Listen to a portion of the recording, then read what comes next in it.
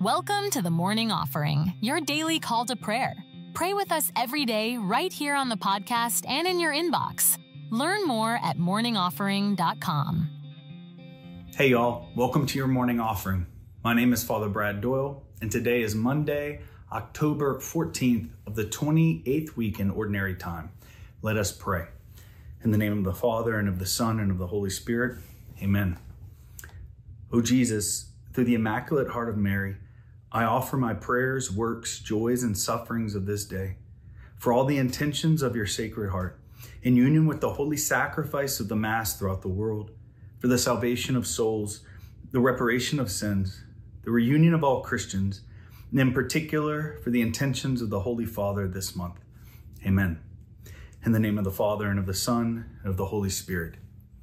Today's psalm is taken from 113, Psalm 113. There's 150 psalms, now 151 because they split one. There's debate, but it's the prayer book of the church. It's prayed all around the world as the official prayer book. The breviary, or the liturgy, the hours, which every religious and deacon and priest pray or vow to pray, is also for everybody, right? It goes back to even Jesus's time. Jesus prayed the Psalms. We know this because he knew them. He prayed them even from the cross. Psalm 22, when he says, my God, why have you forsaken me? He's praying the Psalms. Now, Psalm 113 says this, the portion that we read at Mass. Praise you servants of the Lord. Praise the name of the Lord. Blessed be the name of the Lord, both now and forever. So first, now and forever.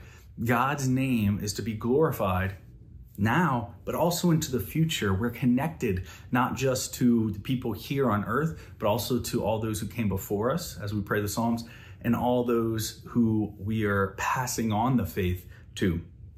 Then it says this, from the rising of the sun to the setting of the sun is the name of the Lord to be praised.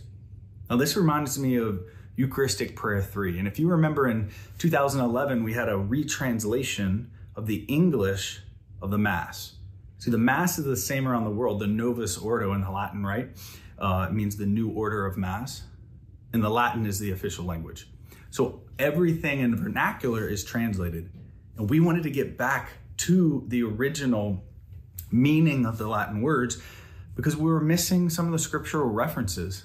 And the scriptural reference in the Eucharistic Prayer number 3 at the very beginning comes from Malachi 1:11. And it says, from the rising of the sun to its setting, may the name be great. My name will be great among the nations. So it's God talking to us. And we went from the east to the west to the rising of the sun to its setting, which is what Malachi 1:11 said. It's what Psalm 113 says, because it means more than just directions. Like the east is over here, the west is over here. The reference to the rising sun is a reference to an eschatological, or looking to the end times, to the parousia, that Jesus is the risen one. He's a risen son, S-U-N and S-O-N. And then even in our days, we are fulfilling this prophecy that from the rising of the sun to its setting, the name of the Lord will be praised, and it really never sets. Remember the old saying, the sun never sets on the British Empire because they were all around the world? Well, guess what?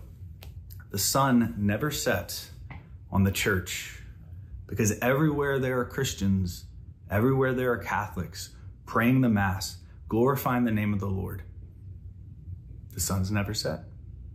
This has been your reflection for today. If you like morning offering and it's beneficial to you, go to morningoffering.com and sign up. We'll be in your inbox every morning. This is the day the Lord has made. Let us rejoice and be glad in it.